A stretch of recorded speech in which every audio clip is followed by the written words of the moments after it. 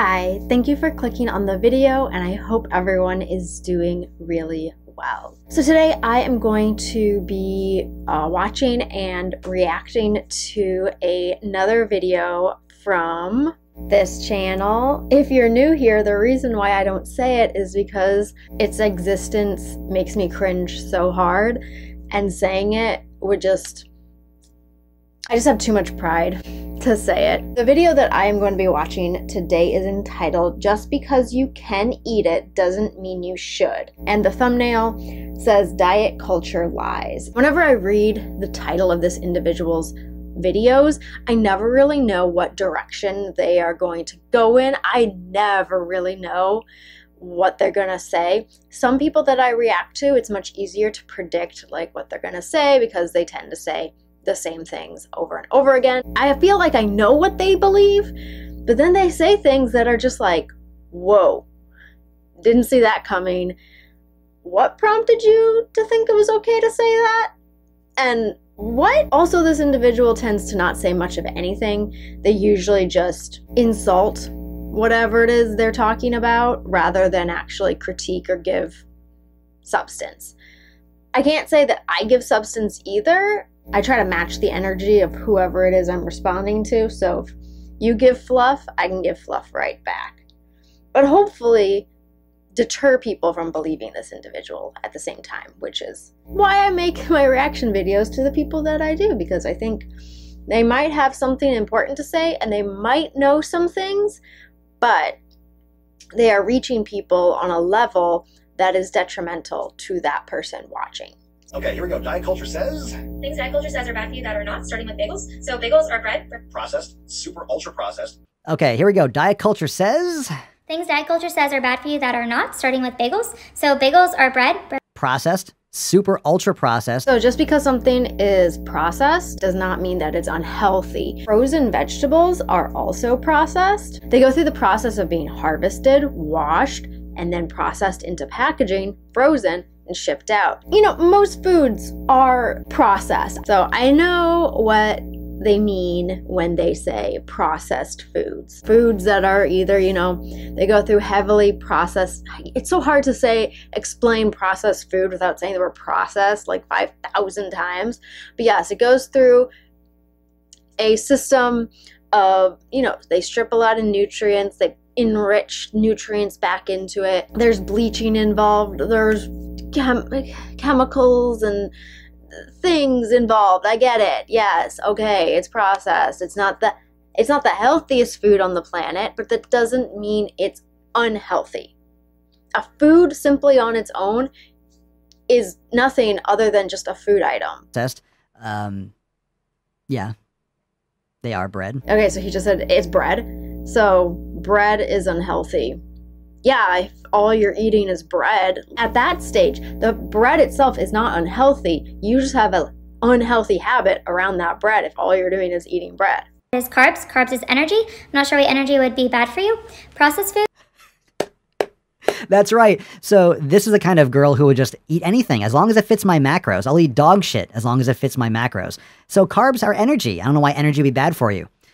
You are not intelligent. Semantics aside, listen to what she's saying and like pick up on what she's saying. Use your brain. It's like this dude knows what she's saying. He knows, but he can't admit that he knows, and also knows that yes, she is right. Maybe she phrases it badly, maybe she doesn't give, you know, enough information to back up what she's saying, but what she's saying is right. You also look like a vegan. That's not a compliment. So all foods are processed. It makes food safe to eat. It also... No, that's not what we mean by processed foods. What we mean is nutrient devoid food. Not all processed foods, in the definition that he is saying, are devoid of nutrients. If nutritious or healthy is a scale, sure. The highly processed, the foods that are considered junk food, yes, would be on the lower end of the nutrient dense scale, let's say. Over here, you know, this is like the nutrient devoid. And just because it is lower in nutrients does not make it inherently unhealthy. Nutrient devoid food using ingredients that are not found in nature like high fructose corn syrup. You know, it's moments like these where I'm like, I used to watch this guy. He used to make good points, or at least I believed he made good points at one time. Was he always like this, or what happened? Did he change? Have I changed? Have I just, you know, educated myself properly, you know, not with biased information? Have I allowed myself to absorb all sides of the topic and not just listen to and read information that verifies my pre-existing stance like he does?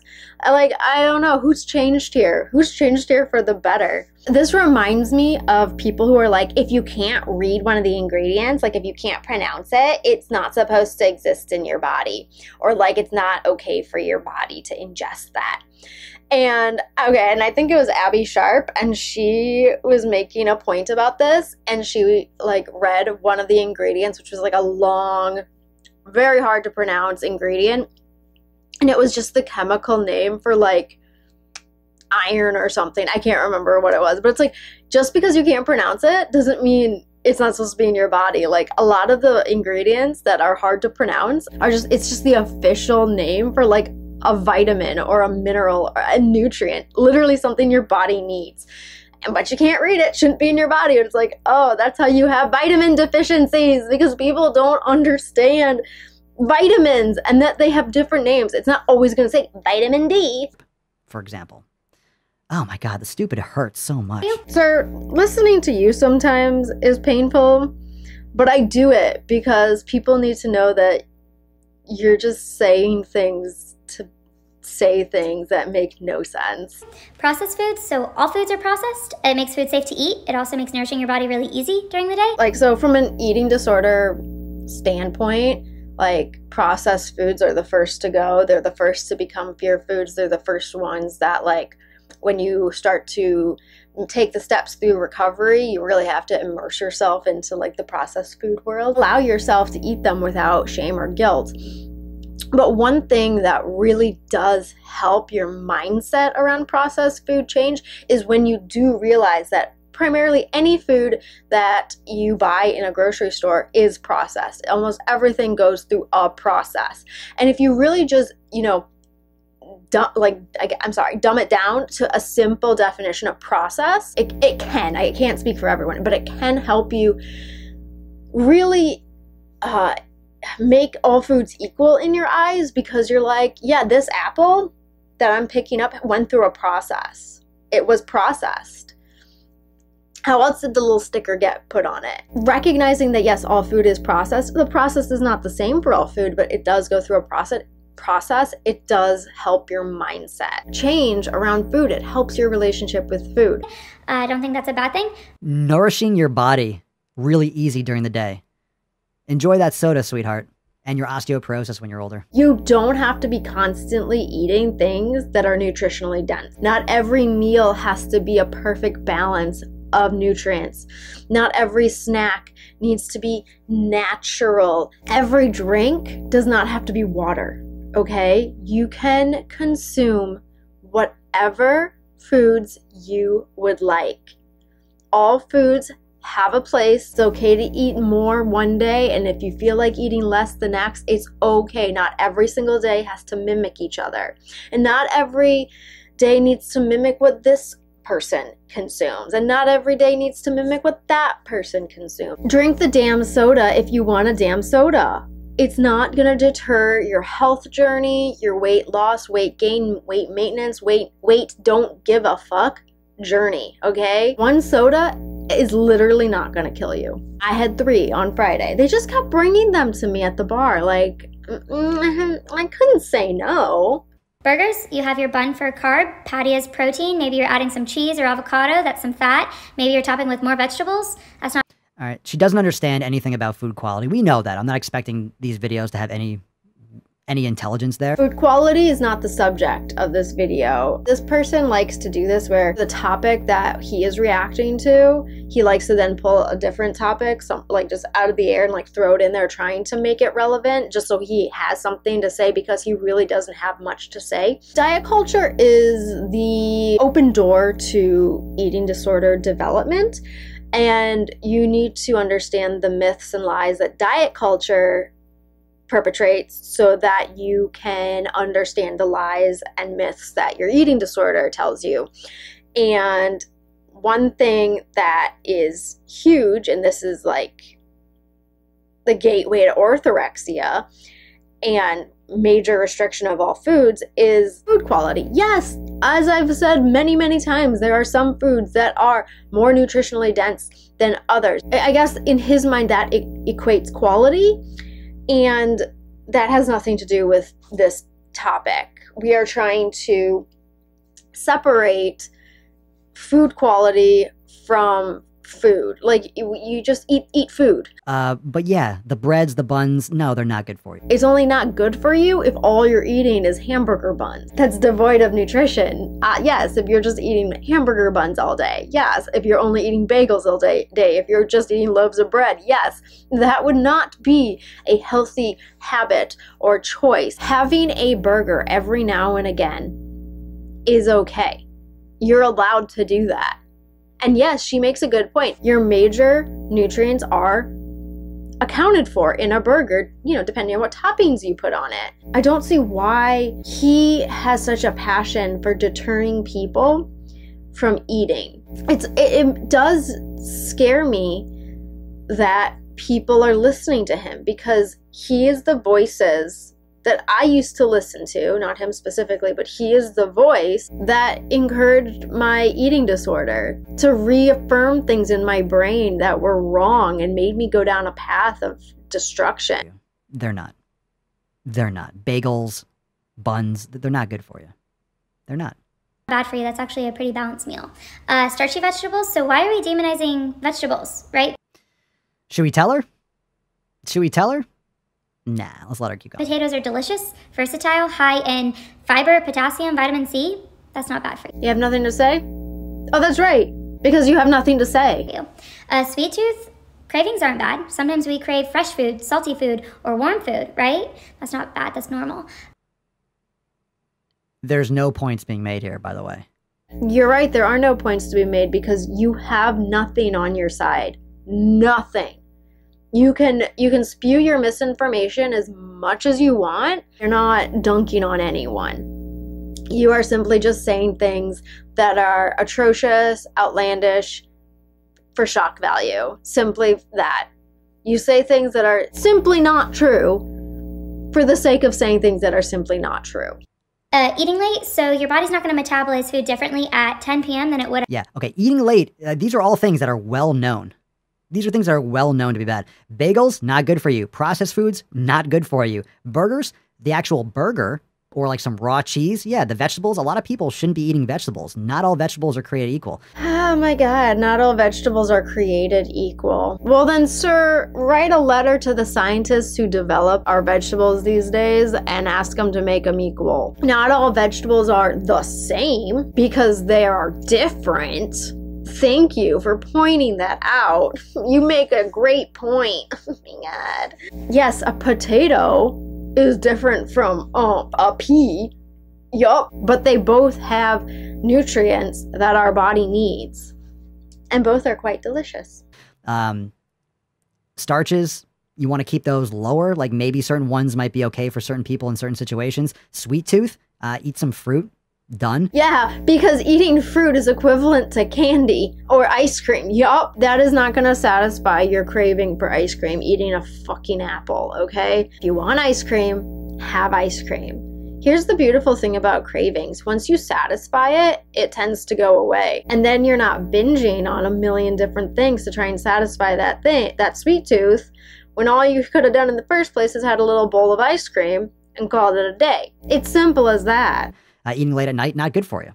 Why is it not good for you? It's going to negatively affect the quality of your sleep. So let's hear what she's not saying anything. Neither have you. I mean, she has actually said quite a bit. She has said things that will change people's lives, that will improve people's relationships with food, which in turn improves their quality of life, because they start living. When you throw out diet culture myths, when you start to eat your fear foods and learn to eat them without guilt or shame, when you start to learn how to incorporate all foods into your diet, your life, your quality of life improves dramatically. That is when you start to live.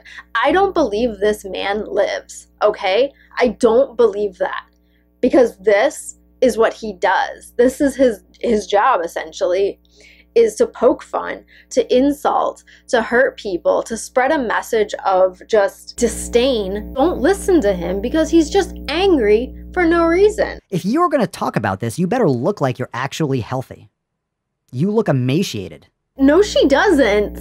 What are you talking about? Like, I'm sorry she's not shirtless so that you can see that she's clearly not emaciated, sir, just because you don't own a shirt. As someone who was once compared to, and this is just, someone said this to me, and I'm not trying to like be insulting or offensive, but as someone who was, to my face, compared to a Holocaust victim because of my physical appearance, sir, shut the fuck up.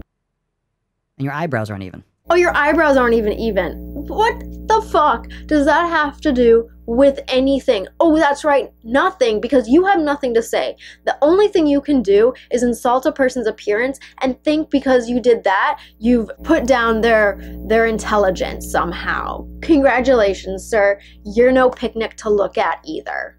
Eating late, so your body's not going to metabolize food differently at 10 p.m. than it would at 10 a.m. Your body doesn't have a time clock. Yes, it's important that we honor her. Your body does.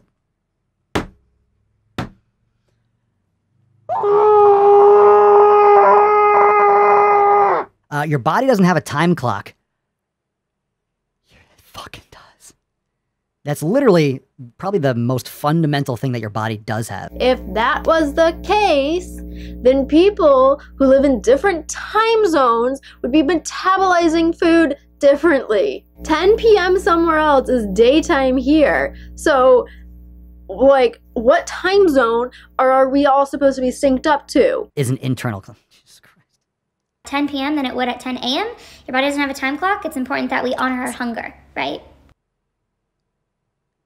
The ad is make life peachy. Jesus Christ. Go fuck yourself. Let's just keep. Yeah, someone who's trying to make life better and easier for people, go fuck yourself. Dude, go fuck yourself. You have nothing to contribute to this conversation. Like, this woman made this video for people who clearly struggle with their relationship with food. They struggle with body image. They struggle with just accepting themselves. And this person, this man, can we call him that, has the audacity to say, go fuck yourself. Well, she's trying to better people's lives. You're simply not. You are not. There is no way, shape, or form, no reality where what you are doing betters anyone's life. You are sending a message to people to continue to hate themselves. Keep on moving on.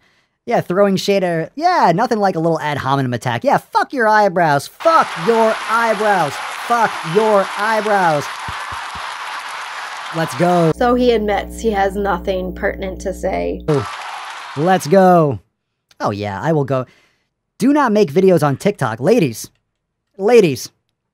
I will. I'm pouring some more water. I'm pouring one out for the, I'm pouring a little out for her eyebrows too. Ladies, I will tell you, internet dietitians, Instagram dietitians, TikTok nutritionists, you let me, you listen up and you listen good. When you make a video, oh, Papa Swolio I will come after those eyebrows. You can come after mine because I accidentally cut off like half of mine the other day, and I am well aware of it. As someone from an eating disorder background who still struggles with hearing messages like this and having to remember, I know things now that I didn't know before. It's important to believe facts and truth rather than anger and harmful misinformation. Anyway, that is today's video. I hope you enjoyed it. If you did, please give it a thumbs up. If you did not enjoy it, you can give it a thumbs down. That is cool too. I don't mind. If you are not subscribed already, please consider subscribing and be sure to hit the notification bell to stay notified of all future uploads. If you have any comments, questions, video suggestions, anything at all, feel free to leave that in the comment section below. Be sure to go follow me over on Instagram, and I will see you next time. Bye!